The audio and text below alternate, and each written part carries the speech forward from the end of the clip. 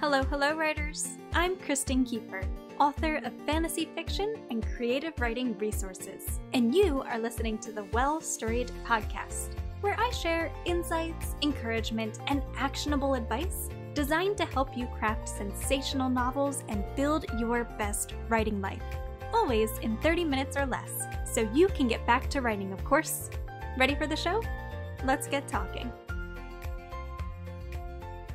All right, we have a big mammoth episode to cover today, so let's dive in, friends.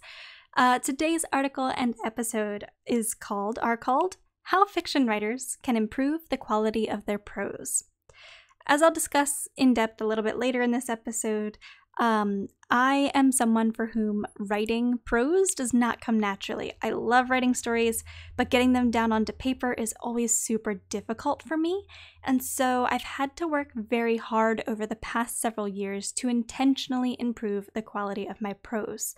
And this episode is going to break down everything I have learned in the past couple of years to improve my writing so that I can do my stories justice. And in particular, this episode is going to break down what elements of prose you should consider at every step in the writing process. So when you're drafting, when you're revising, and when you're editing, which should hopefully help you overcome the overwhelm of figuring out how to improve your writing, giving you some more actionable steps for leveling up your work. But before we dive into today's episode, let's do a quick behind-the-scenes update. Today, I am very excited to announce that Build Your Best Writing Life, my upcoming book for writers, is out with beta readers. I am so excited about this. A little terrified, as anybody would be when seeking critical feedback, but very excited. I finished the second draft of this book at the end of May, and then I sent it out to beta readers on Monday. Specifically, I am looking for feedback on content and structure, so this is kind of a developmental beta reader experience that I'm looking for.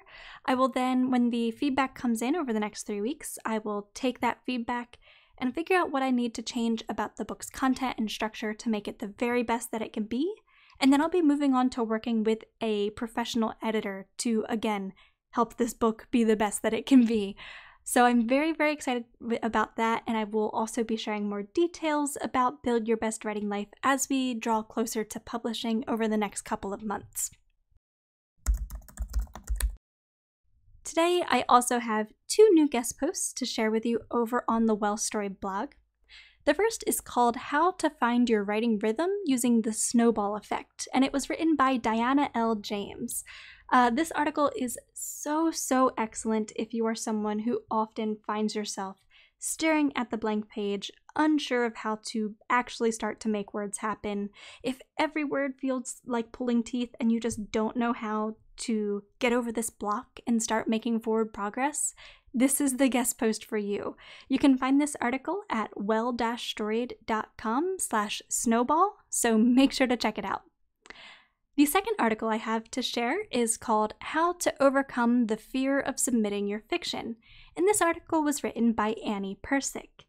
If you are interested in submitting your fiction to an editor, to an agent, to writing contests, to any sort of feedback workshop, this is definitely an article worth checking out.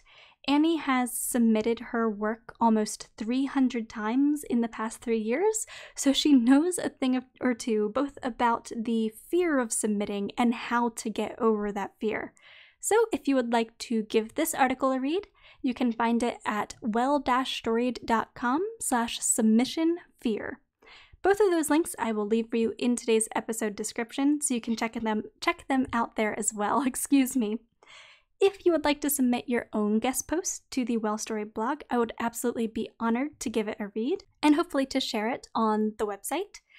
You can find our guest post submission guidelines at well-storied.com/guest.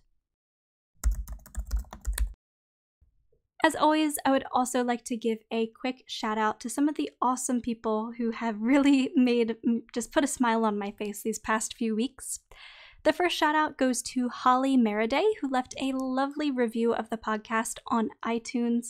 She gave it a 5-star rating and said, "Very helpful. I have been listening to this podcast for about a week now and have received encouragement as well as new perspectives on many aspects of my writing. The episodes are brief and to the point."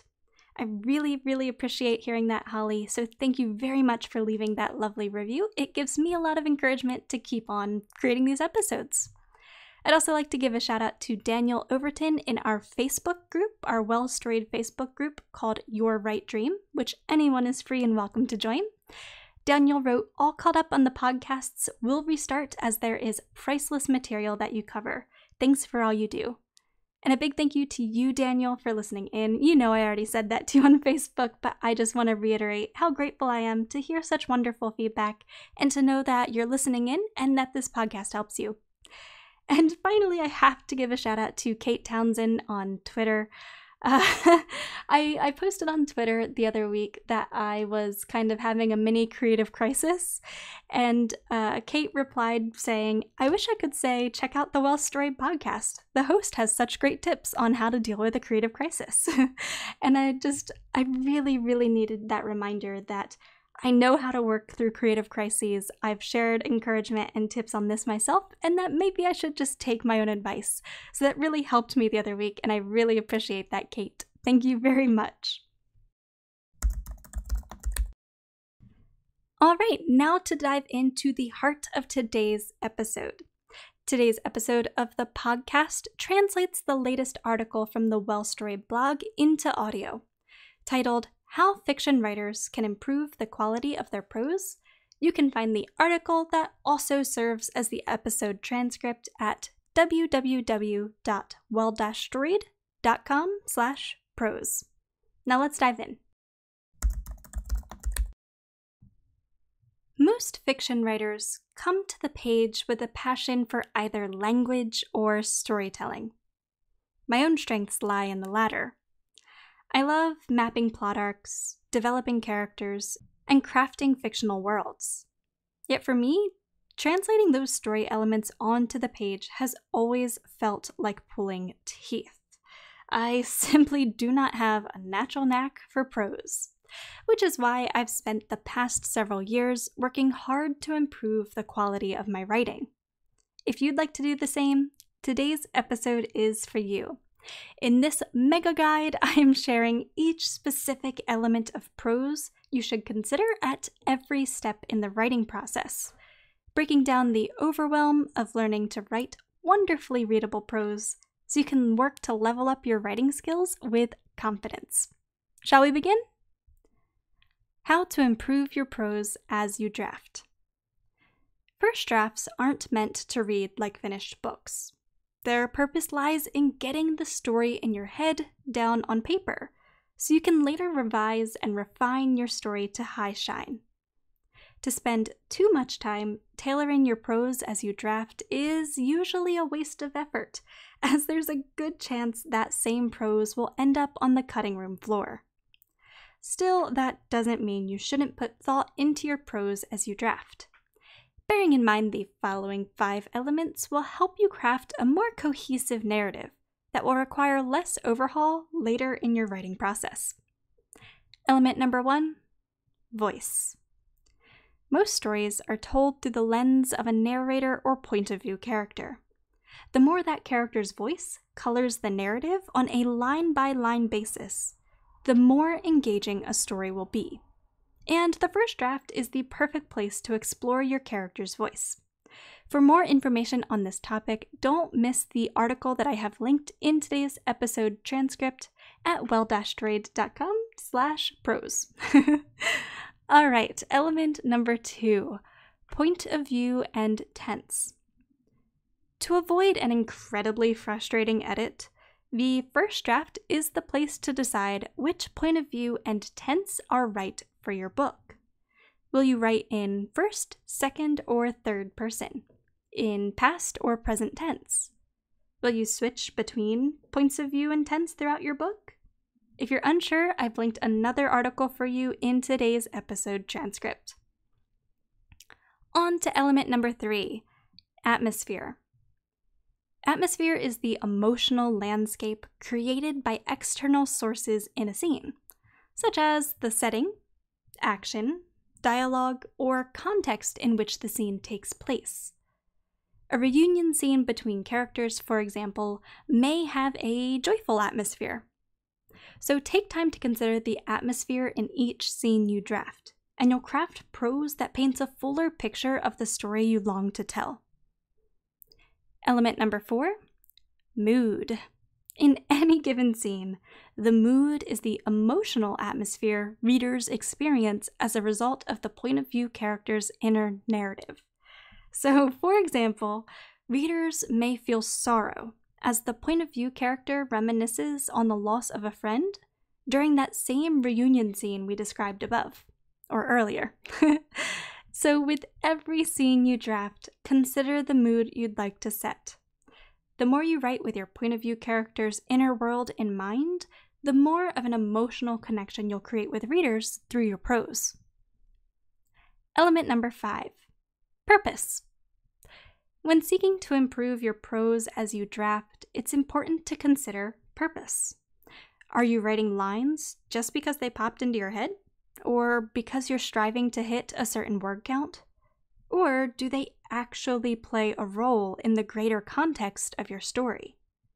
It's okay to use the first draft to explore your characters, plot, and world. You do not need to justify every line you write.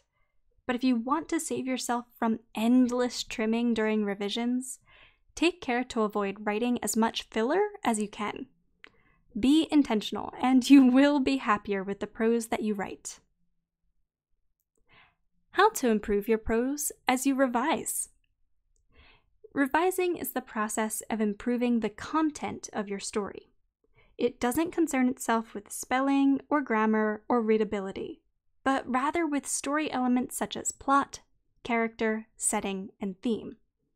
Still, there remain plenty of ways to improve your prose as you revise your story. Here are the 5 main elements you'll want to consider. First up, exposition. Exposition is any information that gives context to a story. Character backstory, character relationships, information about the setting or history of the world, and so on. As you revise, consider how you've relayed exposition in your prose. Does it blend seamlessly into your narrative, or have you plopped it down in overwhelming info dumps? Does the exposition meld with your character's knowledge and voice, or does it read more like a passage from a textbook? Element number 2, description. The most immersive descriptions are written through the lens of a point of view character. Consider your own descriptions as you revise. Does your prose reveal what your point of view character would truly see, taste, hear, touch, and smell? If you would like more guidance on writing immersive descriptions, I've linked yet another article for you in today's episode transcript. Element number 3, action. In every scene you revise, consider how you've written your character's movements and body language, as well as any action sequences that take place. Have you given readers enough information to visualize what your characters are doing? Are your characters' actions true to their development? Do you overuse any body language tics, such as smirking or wringing hands? Have you included too many action cues, thus disrupting the pace of your scene? Element number 4, dialogue. As you revise, review every line of dialogue you've written. What purpose does each line serve in the narrative? Does it reveal important context information or characterization? Does it move the plot forward? How do your characters' conversations affect their relationships? Consider whether your dialogue rings true to your characters as well. Many writers contrive dialogue to force drama, rather than trusting in the characters they've created. Inexperienced writers also tend to treat communication as a solely verbal act, leading to dialogue with little subtlety or realism. When reviewing your story's dialogue, you may benefit from reviewing the additional tips I've included in the article I've once more linked in today's episode transcript. There are a lot of articles linked in this article if you follow, so definitely make sure to check them out. I won't link them all in today's podcast episode description, but they will all be in the episode transcript. And I should note that all of the article links also link to the podcast episodes that correlate with them. Does that make sense? All right, on to element number 5, inner dialogue. Finally, consider your narrator or point of view character once again. Does their inner dialogue ring true to their voice? Have you crafted prose that reflects their perspective as your story unfolds? How have you given them an emotional stake in the story that helps readers connect to their inner narrative? How to improve your prose as you edit. Editing is the final stage of the writing process, where you'll seek to improve the quality of your writing on a line-by-line and word-by-word basis to tell the best possible story. This is also where you'll complete the most detailed work as you seek to level up your prose. So, ready to dive in? Here are the major elements to consider when editing your manuscript. Element number 1, diction. Otherwise known as word choice, diction plays a powerful role in defining effective prose. When editing, be mindful of your word choice. Seek out weak verbs and adverbs, adjective overload, cliches, inaccurate vocabulary, and intensifiers, all of which and more we'll discuss in an upcoming episode of the podcast. Element number 2, syntax.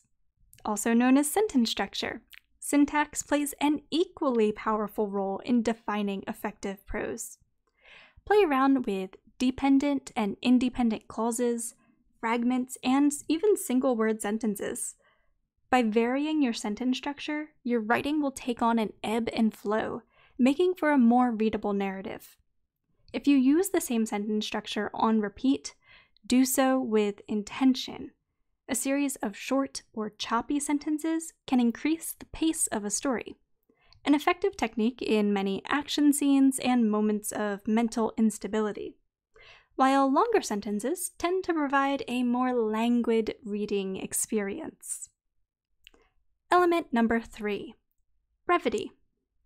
More is not often more in prose. Though your language doesn't need to be Spartan, don't overcomplicate your writing. Seek out wordy sentences. See if you can't say the same thing with 5 fewer words. A major exception to this is show don't tell. As Anton Chekhov said, "Don't tell me the moon is shining, show me the glint of light on broken glass." Telling may favor brevity, but it also makes for dry reading. That said, showing can easily turn into purple prose, so work to find a healthy balance between the two. Once again, I have linked an article on show don't tell for you in today's episode transcript. Element number 4, simplicity. While I'm quoting authors, let's turn our ears to John Grisham, who said, there are 3 types of words. 1, words we know. 2, words we should know. 3, words nobody knows. Forget those in the 3rd category and use restraint with those in the 2nd. End quote. Insecure writers often try to compensate for a lack of skill or experience by striving to sound more academic in their prose. Nothing sounds more contrived. Keep it simple, writer, and you'll keep it real. Element number 5, metaphors and similes. Nothing indicates poor writing like cliché metaphors and similes, especially those describing a character's eyes. His gaze was a storm at sea. Her eyes gleamed like twin jewels. Writer, it's time to get creative. If you're going to use a metaphor or simile, get inside your character's head and consider how they would truly describe the object at hand. They can't know his eyes were a storm at sea if they've never seen the sea. Element number 6, dialogue and action tags. Said is not dead, my friend. Many writers make the mistake of thinking more descriptive dialogue tags create a stronger narrative. But in truth, an overuse of notable tags can slow the pace of a conversation. Said, on the other hand, is a word so common that it doesn't disrupt the flow of a narrative. Replacing dialogue tags with action tags can also create a more immersive story, as they will still indicate the speaker, while also helping readers further visualize the scene. For more on both of these dialogue and action tag topics, make sure to give our article on dialogue a read. Again, I know I've said this a lot, but I have linked it for you in today's episode transcript. And finally, element number 7, micropacing. While we're on the topic of flow, are you disrupting the pace of your scene by using filter words or other unnecessary modifiers? Phrases like, he saw, she watched as, a moment passed, and suddenly can usually be cut without affecting readers' understanding of the narrative, making for stronger prose.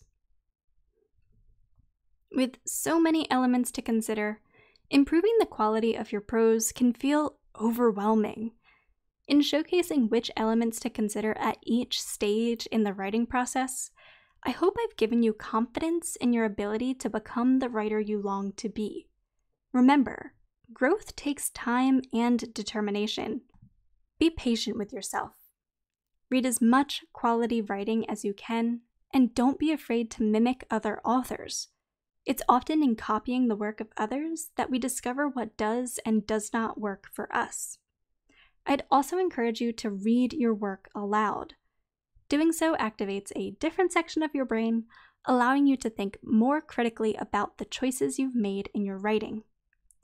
Finally, know that you are not any less of a writer for needing to work so diligently to improve your prose. A little natural talent never hurts, but writing is still a craft. Anyone with the will to improve their work can do so, and will, so long as they remain determined in their course. So keep working, my friend. Quality writing is within reach. Thank you for listening to today's episode of The Podcast Writer. I hope you found it helpful to your writing journey.